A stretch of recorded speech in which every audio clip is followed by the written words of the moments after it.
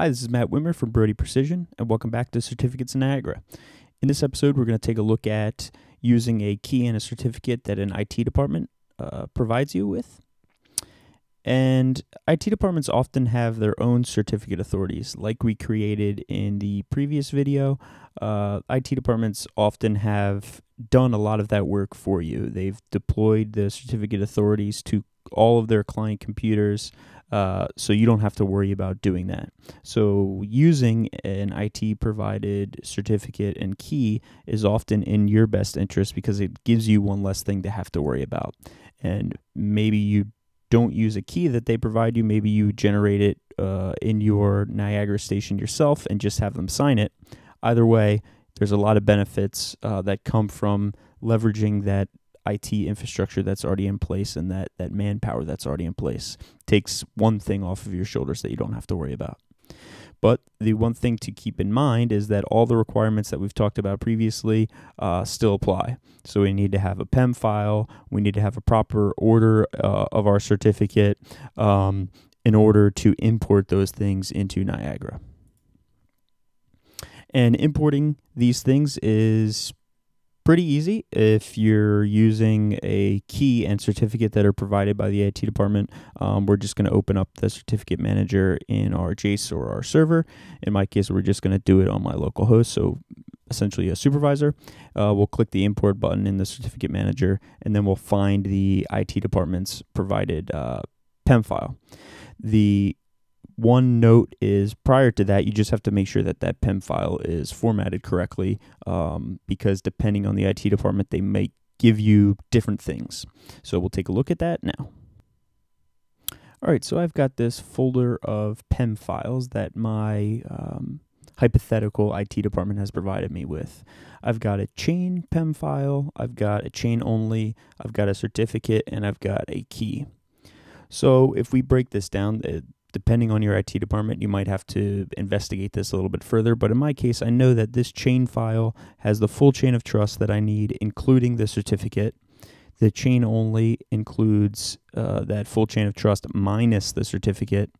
The certificate is just my server certificate, and then the key is the server key.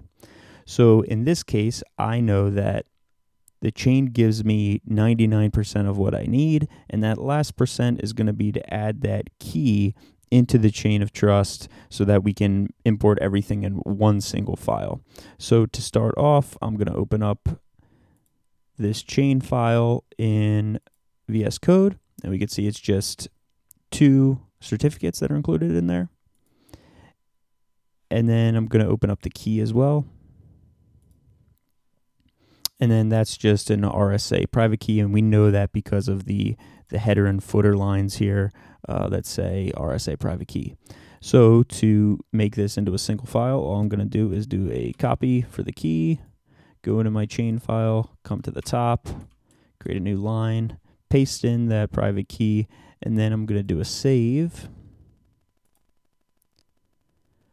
But I'm going to save this as a new name, and I'm just going to add key to the end of the name here. Hit save. And now we've got this new file that is exactly what Niagara needs. It's got our full chain of trust, including the server certificate, and then we added in the private key to the beginning as well. So now I'm going to hop into Niagara, go into the platform of my station, or my supervisor in this case,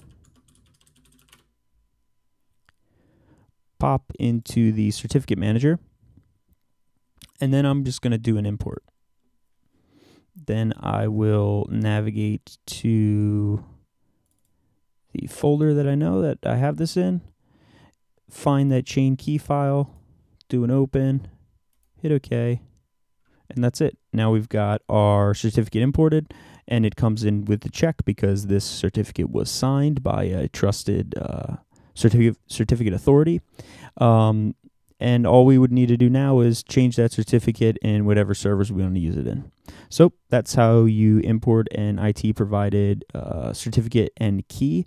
And like I mentioned before, it all is really going to depend on what that IT department gives you. But at the end of the day, the super important things are PEM file, order, that your certificates are inside of that PEM file. And then if you need to add in the private key as well, you pop that to the top. So that does it for this episode, and we will see you in the next one. Thanks.